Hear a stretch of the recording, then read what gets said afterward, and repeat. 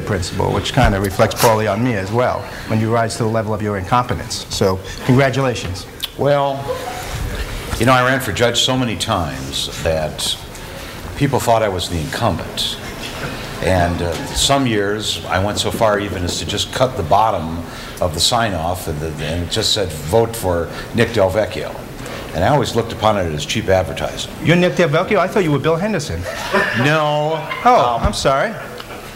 He's a copycat. I came up with the initial idea, but then Mr. Henderson took it to its ultimate conclusion, but he hasn't won yet. That's the difference. Nick trained hard until he had the eye of the tiger and reached the top. In 2000, N. Anthony Del Vecchio was elected to the 8th Judicial District Court, proving once again that the heart of a champion cannot be stopped.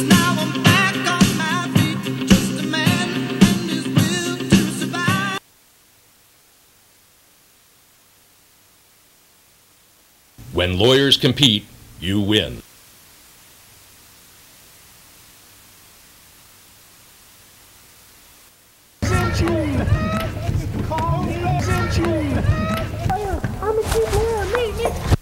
No! Get back! Get back! I'll reduce my fee, $200 an hour, and 2 free phone calls each week for free.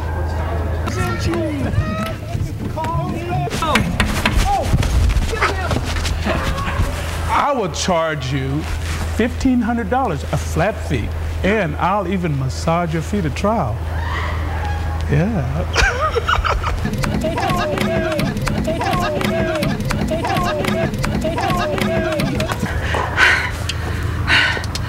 I charge $4.50 an hour, but if you hire me and pay your first bill on time, your kids get a free Game Boy. When lawyers compete, you win.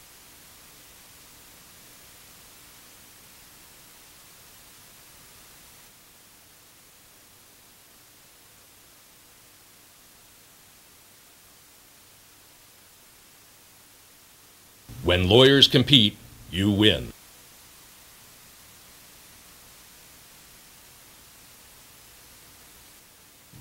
It's better when attorneys compete for your business. As my staff may have explained to you this morning, our retainer is $10,000 that you must pay, and which, according to my calculation, should get you through this initial interview.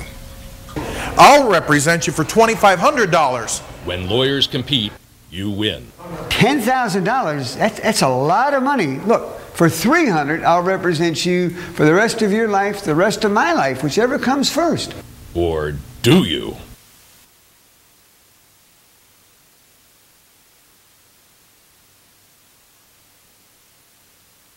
When lawyers compete, you win.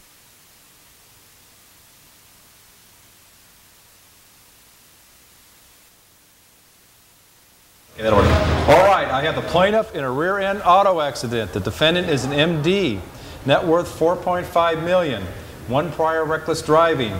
Plaintiff has $6,000 in med. It's all chiropractic and prescription drugs. What do I hear? 33? 33? With 33 and a third percent, take the first step. Do I hear 25? Anybody got 25? Oh, 25 over here. Hey. Do I hear 22? Anybody got 22? Do I hear 22 anywhere? 31 and a half. 31. I think of the struggles of my family and friends in the court system. I'll do that case for 22%, unless it goes to trial. When lawyers compete, you win. I gotta go see this. Any other bids? Anybody? I'll do it for 10%. Or do you?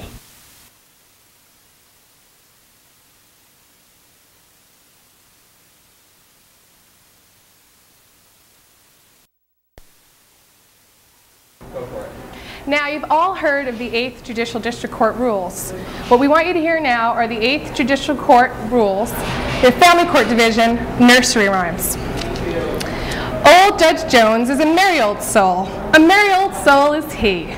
With a big gulp in hand, he rules family court land. Until lunchtime, you see, he will flee. Hickory dickory dock. Judge Hardcastle's rulings rock. Some claim he's the best when law is the test, but the lawyers who want more oral argument think it's a crock. Must be nimble, must be quick. Award joint custody, lickety split. Peas porridge hot, peas porridge cold. Sanchez has been around so long, her bench is growing mold. Little Judge Steele tries to make it real, but plainly anyone can see. While she quotes the books and recognizes crooks, she still marries millionaires on TV. Hey diddle diddle, pick up your fiddle. Judge Ritchie is making a ruling. He considers the law, which is not a flaw. In the ratings, he leaves other judges drooling. Miley, nice and smiley, how did you earn the bench? With glamour shots and photo ops, while Gaston was chasing a winch. Judge Brown had a little lamb. Her fleece was white as snow, but her lamb got on her recusal list, like almost every other attorney we know. Judge Palmers and Judge Luke went up the hill to seek election to Department E. Luke fell asleep on the bench when Pomeranz, that mensch, stole his gavel quite easily. Ba, ba, black sheep, have you any wool? Yes, sir, 3 bags full. 1 for my master, 1 for my dame, and 1 for Judge Eliot's eyes, who thinks the bench and peace talk are the same. Judge Voy, puddin' and pie. You're fair and honest, we don't know why. You do your best, you're always right. Now we're sucking up, so we'll say goodnight.